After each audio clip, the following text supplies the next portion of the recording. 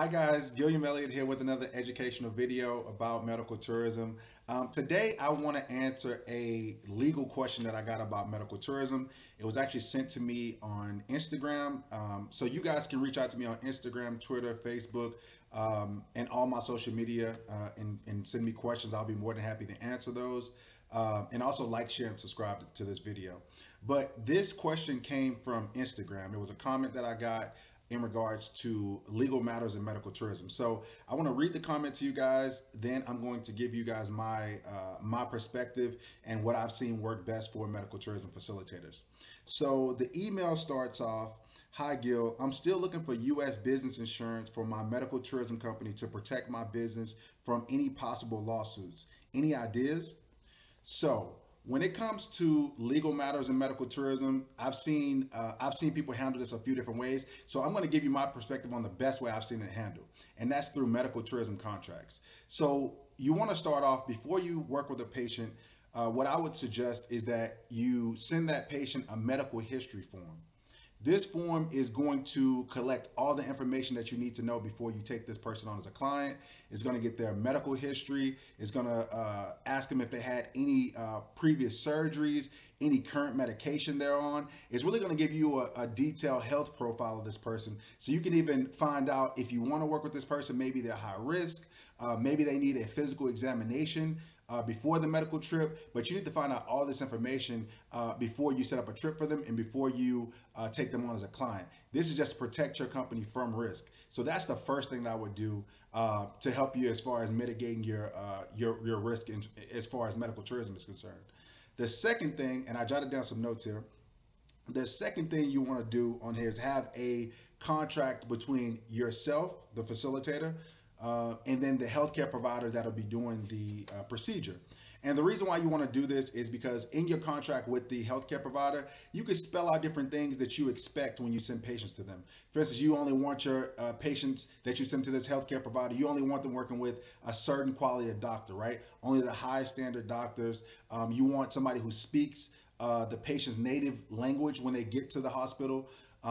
These are key things that make sure not only that your patient has a better experience, but also if they're experiencing any discomfort or they want to express something in regards to the procedure, they can feel like they're being heard out. So you want to make sure that you're mitigating your risk that way. And then also just a little bit more on this contract as well between the facilitator and the healthcare provider. This contract is also going to go over the fees that you're going to be paid. It's going to go over when the fees will be issued to you, when you'll get your commission. So it spells out a lot of different things. So you definitely want to have a strong contract between yourself and the overseas healthcare provider. Like I said, this isn't a short contract. It goes over multiple things. It goes over the fees you'll be paid for your services. It goes over what type of healthcare provider you want working with your patients. It goes over what you expect from this hospital, which also helps you with your risk as well. And the next contract that you can use to mitigate your risk in regards to medical tourism and coordinating patients is a patient waiver agreement. So this patient waiver agreement is really important as far as mitigating your risk because it's the patient acknowledging that they understand the aspects of medical tourism. They understand the risk associated with it as well as the benefits. And they also are saying that they take full responsibility for their health in regards to traveling overseas and getting a procedure done. This patient waiver agreement also prevents you from getting sued down the road. Patient goes home 30 days, 60 days, and then trying to come back to sue you. This agreement addresses that situation. Now, I'm not saying that they can't do it, but this agreement is going to address that and going to help you as far as avoiding that situation. So the next subject I want to touch on is governing law. You want to make sure you put a clause in your agreement that goes over governing law. And what governing law is, it just means that if a dispute or a lawsuit does arise, what country will the agreement be interpreted in? Will it be interpreted in your country or will it be interpreted in the patient's country? Now, obviously, you want this interpreted in your country. So I get asked this a lot because we have template contracts that are fill in the blank contracts that you can use. They were made for medical tourism facilitators. And so people reach out and when they ask about our contracts, they'll say, well, how is it going to be interpreted? What country is it written for?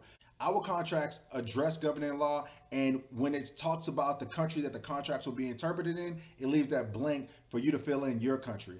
So governing law is something that you can't leave out of your contracts, because if a lawsuit does take place, you definitely want to make sure that you are in the best position possible.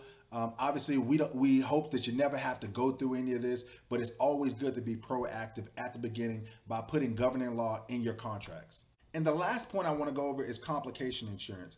You should be providing complication insurance or offering complication insurance to all of your clients. Now, whether they accept it or reject it, that's up to them, but you definitely want to provide it to them as an option. And if they do reject it, you want to spell out in your contract that it was provided and they rejected it. That way, if something does come up, you're covered under that end. And in your medical tourism contract, you also need to address what happens if a complication does take place. Who's responsible for that? So these are different things you want to put in your contracts. You want to make sure that the client definitely understands how medical tourism works, what the risk and benefits are, and that they agree to accept the risk and benefits of this medical tourism trip, and then go from there. So offering the client complication insurance is definitely a proactive thing that you want to do, just in case something happens that's unexpected on this medical trip. It's already addressed in your agreement. So in my opinion, the best way to protect your company from lawsuits is making sure you have all the necessary medical tourism agreements in place and making sure they're signed by your clients.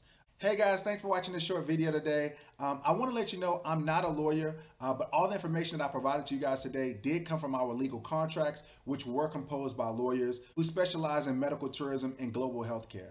So if you're interested in getting these contracts that we provide, I'm going to leave some links below. They can also be accessed through our membership program. And if you don't need all the benefits that we provide through our membership program, we do have packages that just offer these legal agreements. So thanks a lot again for watching.